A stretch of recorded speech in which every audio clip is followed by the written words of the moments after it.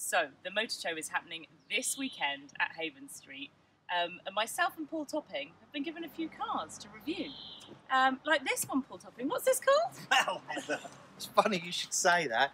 This is the brand new to the Ford range. This is the Ford EcoSport, not Eco. Don't get confused. Yeah, it is don't. ECO, but it is EcoSport. It is EcoSport. Yeah, so it's 5-door. And as you can see, it's their SUV range, so ideal for a family car. Lots of space here in the back. You can have a look. Now, I'm the size of a small child, and when I get in the back here, I can show you a few of the bits and pieces, including this little pocket there, ideal for the children to just put stuff in. It's like a lucky dip of chocolate and general odds and ends that go in there. And 3 seats across the back. And as you can see, that these split down as well for the boot. Coming round here, this is the bit that I don't like about this car. The one thing I don't like. Well, if you stand there, okay, ready for this? I'll open it up. Hold on. So you need quite a bit of space at the back to be able to do this. Now, if you've got a driveway, it's probably fine.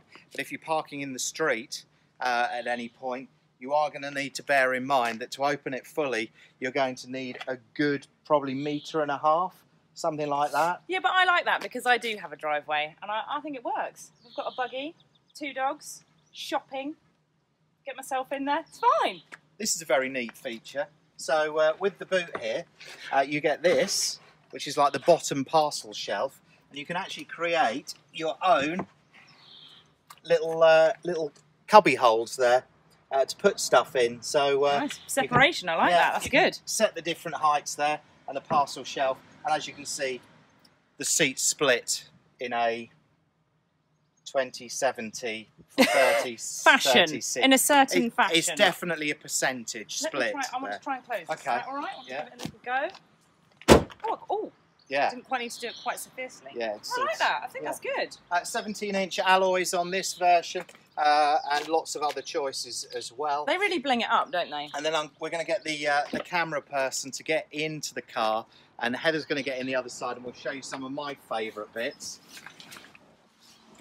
So, inside the car, you get this massive screen on this model, and if I start it up, it is keyless start, so you can pretty much put this anywhere. Take it out of gear, and we'll start it up. A brilliantly clear display here as well.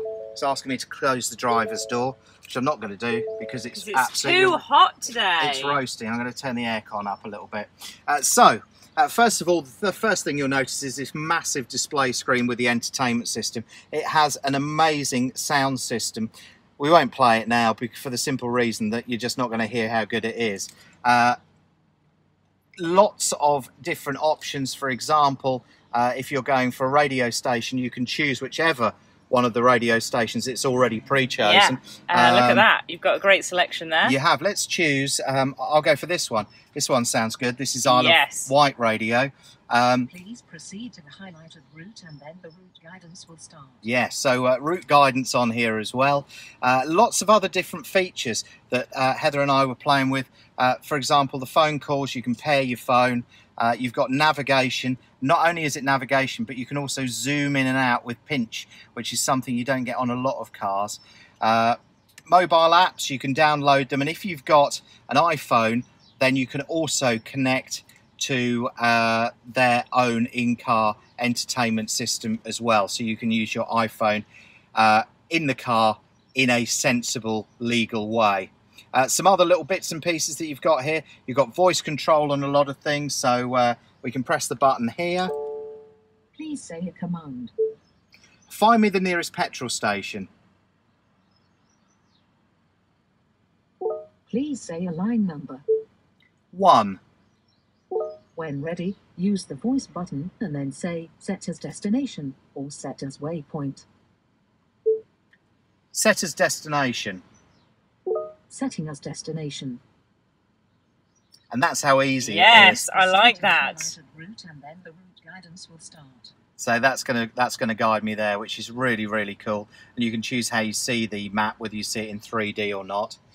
The other thing that is really smart, and I love all these gadgets on cars, but this one really took my eye, ambient light. So you can't really see it because it's so bright today, but you can choose which colour you want all the lights in the car to be, and then you can actually change how bright it is as well with the ambient light.